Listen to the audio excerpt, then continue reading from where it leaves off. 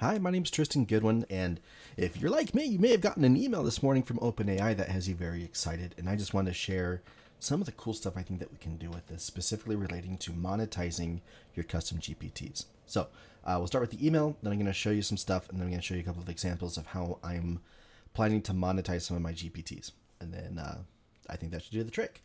And real quick, so a lot of folks will say, hey, you should leave a comment in this video or whatever. And really just trying to game the system. They're trying to get, the additional engagement, the additional satisfaction factors, and those kinds of things in order for their videos to get more reach. Well, I want that to happen too. I actually am very curious to see what other people are thinking about when it comes to monetizing custom GPTs, the kind of custom GPTs they think about building, and then like the audiences and how to drive traffic to it and those kinds of things. The email basically says, hey, we want to let you know that we're going to be launching the GPT Store next week. If you're interested in sharing your GPT Store, you're going to need to do these things. Just make sure you're familiar with the guidelines and the branding stuff. So there's some stuff in there that says like you can't use, say that it was made by ChatGPT. It has to be made with GPT or with ChatGPT, because otherwise it makes it sound like ChatGPT made the thing, like the company, and so like, liable for stuff. Like there's some stuff in there like that. And then the other thing is to make sure your GPT is set to public, and to make sure you're updating your builder profile, which is, you just click on this. It's in here in settings and betas. Now, I really want to talk about this part here, and I think there's a couple of things that we kind of need to consider when it comes to monetizing your custom GPTs, and specifically through the GPT Store. So they have stated that there would be some kind of revenue split with the top voted most used custom GPTs. As far as I'm aware, that's still the case, and also as far as I'm aware, we don't have any additional information than that. So I think a lot of us are kind of holding out on building these GPTs and then kind of hoping that we'll be able to build these things and suddenly become millionaires. And like I said, I'm not 100% sure how that whole system is going to work. And so just to be safe, then I have a couple of ideas of other ways that you can monetize your custom GPTs, so that way you can, make some money either passively or actively, or just some other options that are going to be available to you. Now, if you're in the world of content marketing, so things like YouTube, social media stuff, those kinds of things, then this is actually going to look very familiar, because we're basically doing the exact same thing. But I think that there's really two good ways for monetizing your custom GPT. Well, I guess there's three. So the third option would be things like Patreon or Coffee or whatever, where somebody can just kind of help support you as you're working on these things. And then to get that, you're going to need a pretty good sized audience. You're going to need people who are going to be actively wanting to contribute to, the further development of whatever it is that you're working on. And that's not completely uncommon. Like I said, it does happen, but, even just getting people to be aware that those things exist can be a challenge. And I'm going to show you what you can do that here in just a second. But that would be option number one. Aside from that, I would also suggest looking at using it for lead generation for your business, then also looking at it as a way to build authority for yourself as an influencer, as somebody who should be on speaking tours or whatever. And I think there's a couple ways that you can go out and do this. So let's talk about lead generation first. So you could go directly to pointing somebody from the GPT to an affiliate or to a sponsorship site or whatever. And I'll show you how to do that right now. So this is one of the custom GPTs that I've built. This is a collaboration with a gentleman named Andrew Murdoch. So if you're looking for any help with YouTube stuff, he actually is the one who went out and did the research for this. I just took his stuff and put it into a GPT to make it easy to use. But we're kind of using this as a little bit of a test, right? So we have all the information here for the GPT. It has all the docs that it's supposed to be going back to. And this is specifically for YouTubers, right? Because one of the hardest parts of doing YouTube, at least in my opinion, is coming up with a good video title, because then that title really has a huge impact on your click-through rate and a whole bunch of other stuff. So needed a way to easily, quickly, and effectively find or create several YouTube titles or YouTube video titles, and then turn that into a video, right? So actually I used to make this video. But then you can add in a message like this. Your first message to the user should read, "Thank you for using the Video Titles Don't Suck GPT. This bot is sponsored by TubeBuddy, the most powerful AI tool for YouTubers out there. You can get a free 30-day trial by using this link." Bloop. And then that's my affiliate link to set up. Now, technically speaking, this is still just in beta. I'm trying to make sure that the thing's actually going to work, but it is actually working correctly. So the very first thing it's going to do is it's going to say, "Hey, thank you for using this GPT. We're sponsored by this company. We highly recommend that you go and check them out."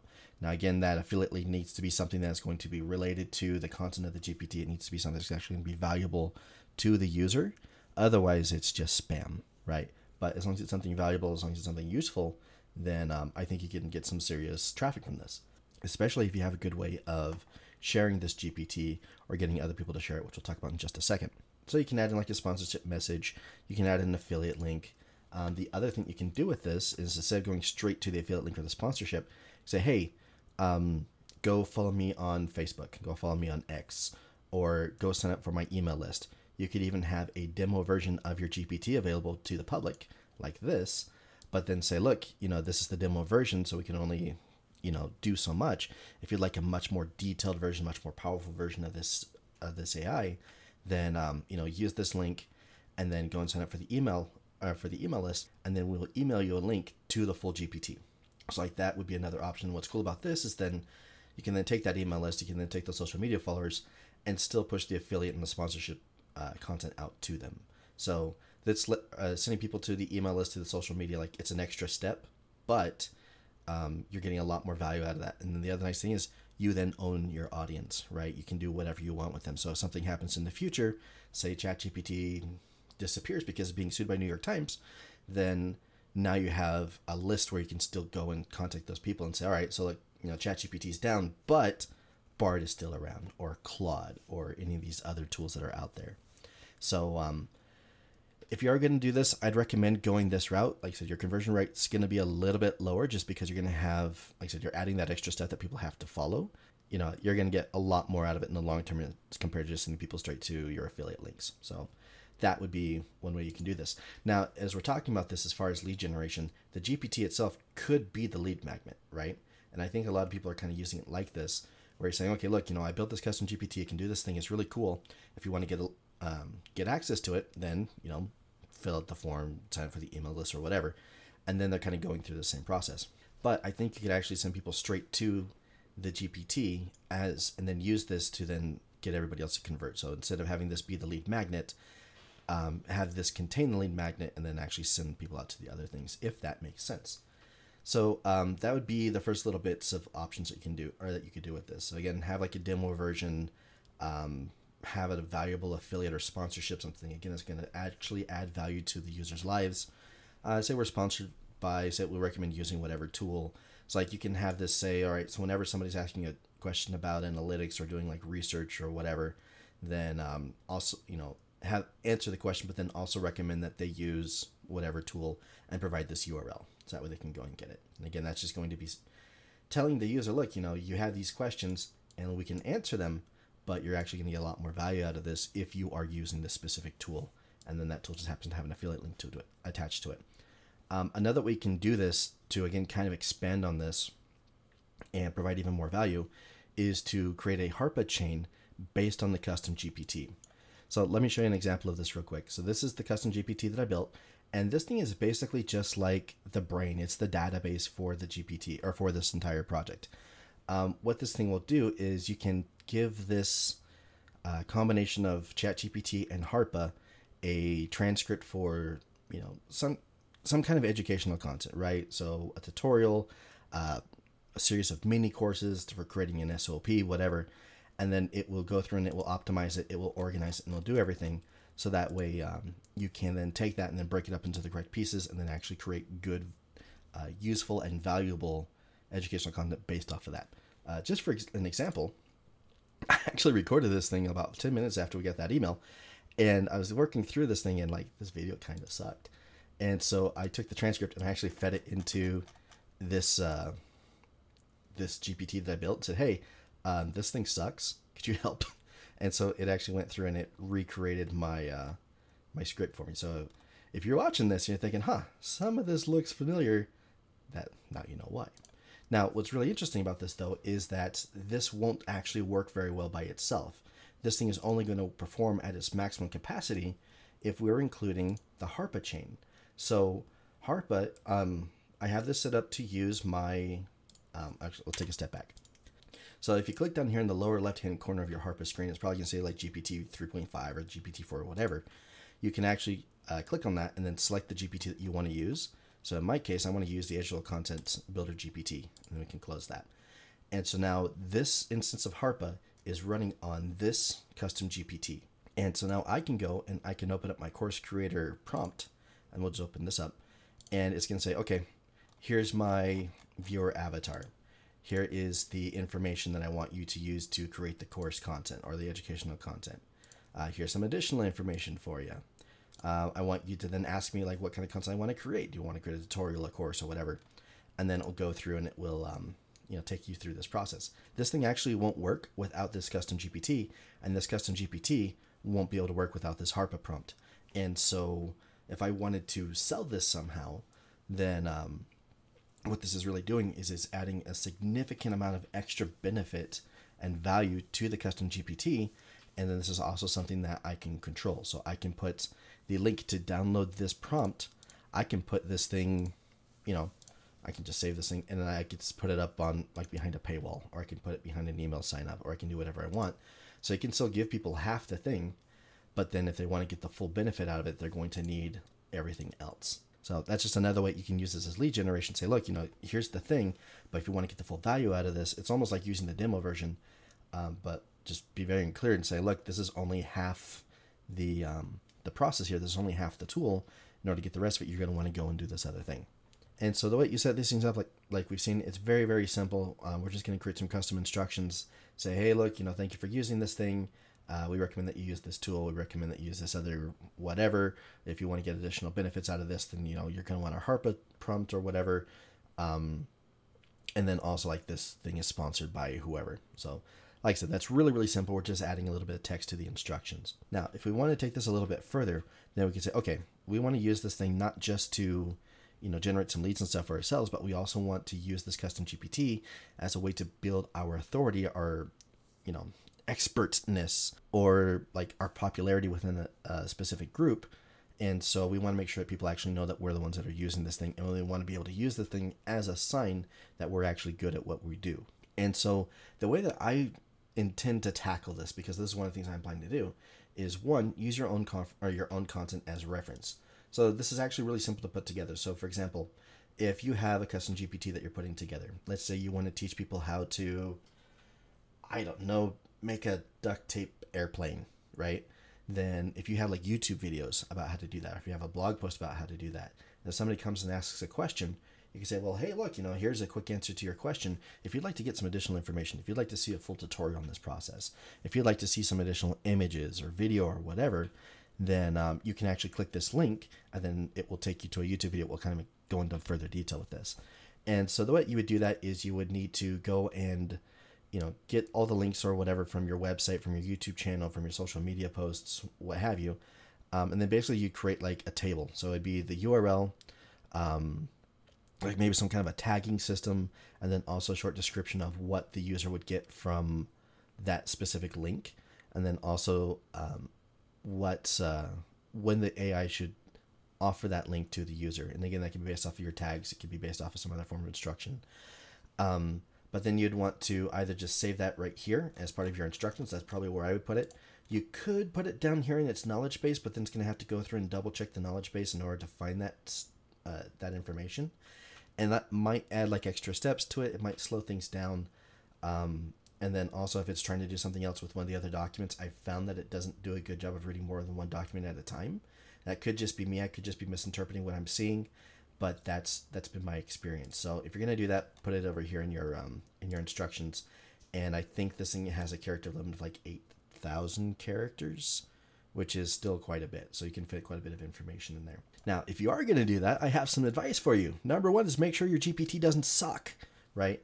Because this is going to be people interacting directly with your brand. And if your brand is presenting a GPT saying, hey, look, this thing's gonna be able to solve your problems, and it doesn't actually solve my problems, if it's not actually useful, or if it's overly complicated, or if it doesn't work, like that's going to tell me as a user, as somebody who is judging your brand in this moment, that you don't know what you're talking about, and I'm not going to pay any more attention to you. In fact, now I have a negative opinion of you because you've wasted my time. You promised you were going to help me fix this problem, and then you either failed to help me fix that problem, or you did it in such a way that it wasn't actually helpful. And so now, like I said, you have been tagged in my brain as being somebody who is not useful, somebody who is not helpful, and potentially somebody who is doing something dishonest. you got to remember, it needs to leave a positive impression on the user if you want to use this as a way to build your authority. And also keep in mind, whenever you're running one of these things, it's going to say this chat GPT, this custom GPT was built by whoever, right? So like in this case, Educational Content Builder GPT by Tristan Goodwin. Anybody who uses this thing is going to know I'm the knucklehead who made it, and they're going to know who to blame if it stops working or if it doesn't perform the way that it's supposed to. So just something else to keep in mind.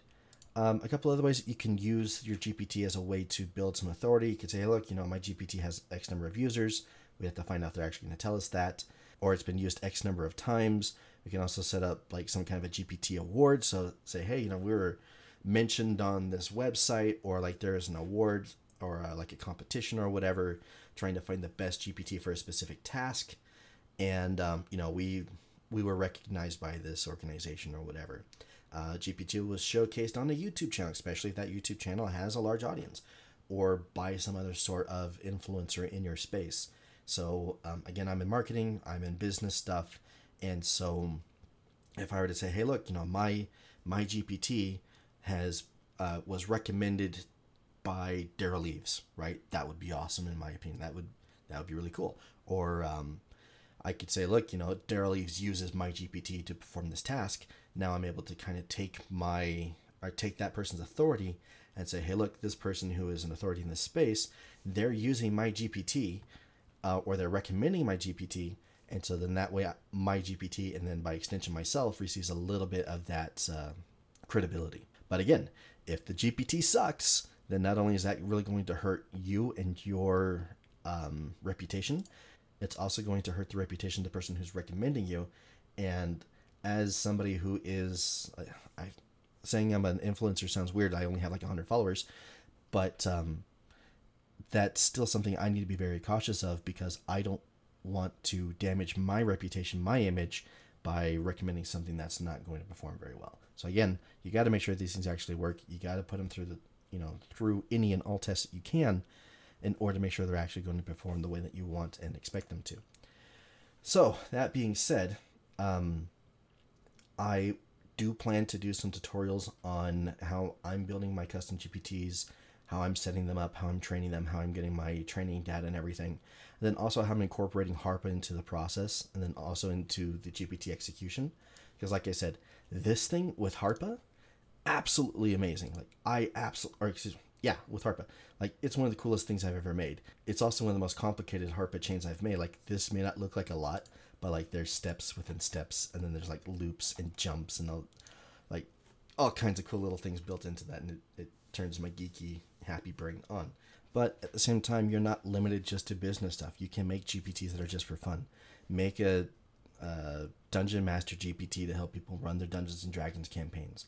This one here is probably one of the more complicated custom GPTs I've built, and I believe I have a video on how I made this, but this will simulate Pokemon battles. This one is an assistant that I'm building for some of my course members, right? I have a program teaching YouTube gamers how to grow and monetize their channels, and this is based off of like my book, and it's based off of a bunch of formats and templates and frameworks that I've been working on for a very long time.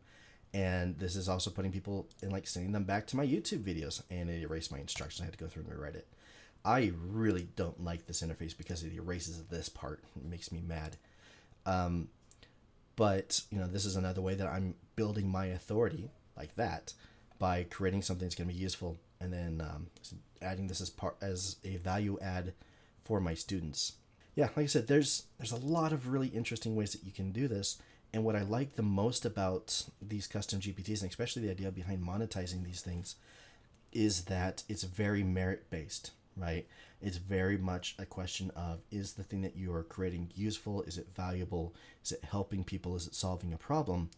And if it does that, then that's where it's going to get shared. That's where it's going to be used, and that's where people are really going to appreciate it. Add a little bit to your instruction saying, hey, so at the beginning, then it reminds the user, hey, if this thing is valuable, if there's somebody else that could benefit from using this, please share this GPT with them. It's a free tool. It's a free resource. And if we do a good job, then, please share us with more people. And if that happens, then that's going to get more people into your leads. That's going to get more people into your lists. And that's going to continue to build your authority. So let me double check my notes over here of what ChatGPT told me I was supposed to say in this. Climates and resolution, importance of quality when you create and how it reflects on their brand. Share personal experience of how creating quality content led to income opportunities. I get to speak at a whole bunch of really cool conferences about AI stuff, and it's been really cool. That was the highlight of 2023 for me. Summarize the points discussed. We're doing that right now. Encourage viewers to subscribe to more content and engage in the comments for any questions or suggestions.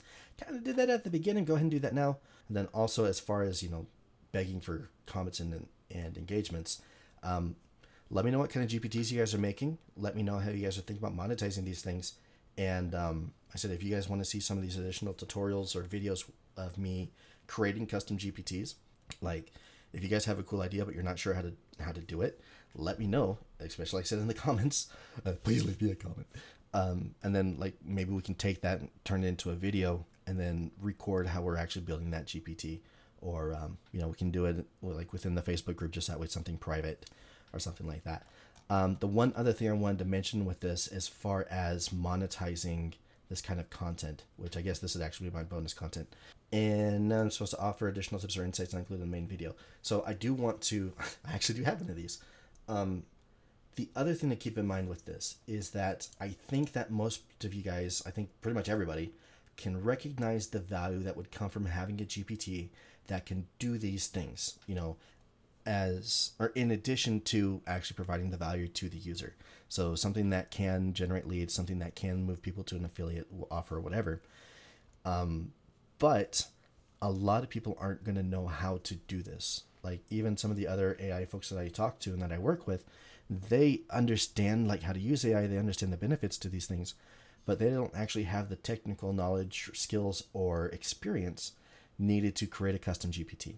And so this could be another really great opportunity, especially for forming some sort of a partnership with other companies or with, other businesses or whatever, where you can go and you can build that custom GPT for them, and then also include all the lead generation stuff that goes and is attached to that as well.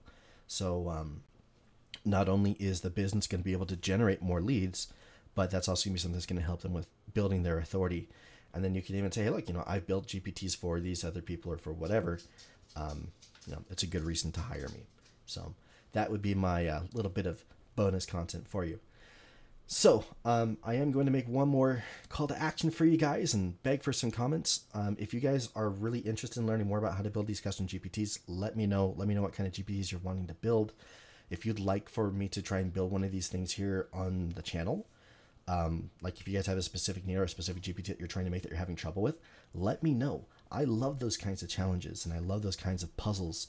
And if we can take that and build something really cool for you guys, I want you guys to learn how to do this. I want you guys to learn how to take advantage of these tools so that we can spend more time doing the stuff you actually enjoy doing and less time doing the stuff that you don't. So that will do it for me. Hopefully this has all made sense, and I'll see you guys in the next one. Don't forget to leave a comment.